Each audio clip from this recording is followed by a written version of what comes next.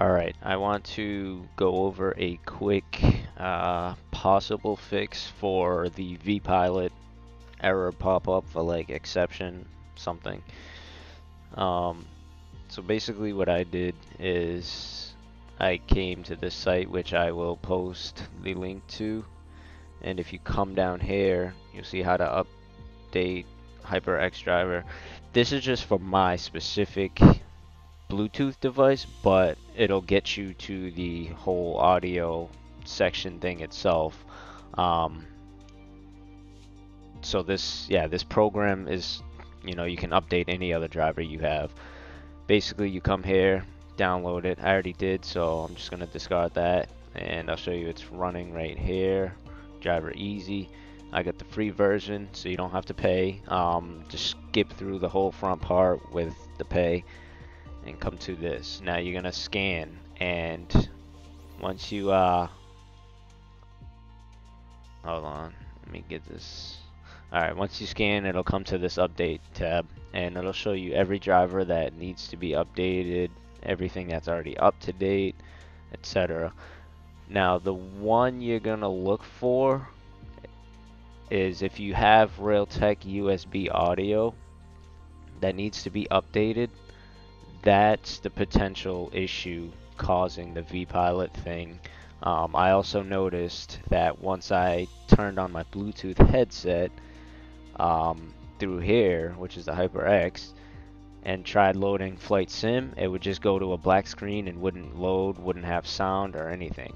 And if I loaded it with my regular computer speakers, loaded up like this, and then turned on the Bluetooth, I still wouldn't have sound in my Bluetooth headset. So now I have sound, and this is basically what I did. So you're gonna want to come here.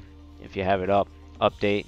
You want to go to manual if you don't have the pro. If you want the pro, that's up to you. It's costs money per month or whatever.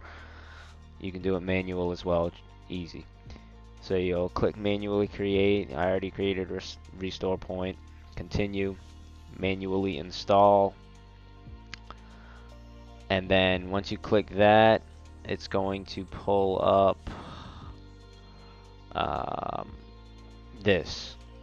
Now at the top search bar that you're going to want to click Control C or right click copy. You can keep that up, whatever. And then you're going to want to press the Windows button and X, and it'll bring up this menu. You could also do it if you go to your search and put in device manager, it'll pull up the same thing. So what you're gonna do is come down to sounds, videos, and game controllers, double click, and then search for realtek USB audio. Go to driver and then click update driver. Once this pops up, you're gonna browse from my computer and paste in what you copied from downloading that. Up at this bar, you're gonna copy this, paste it over here, click next. It's gonna update it, apply and save everything, whatever. I already did it, so I'm gonna click OK.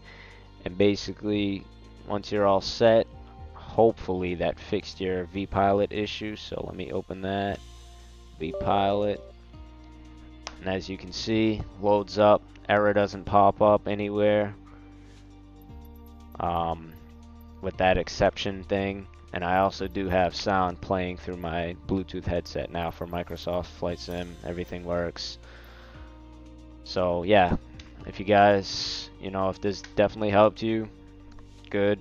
If not, I will try to continue finding something, but it definitely helped for me, so thank you.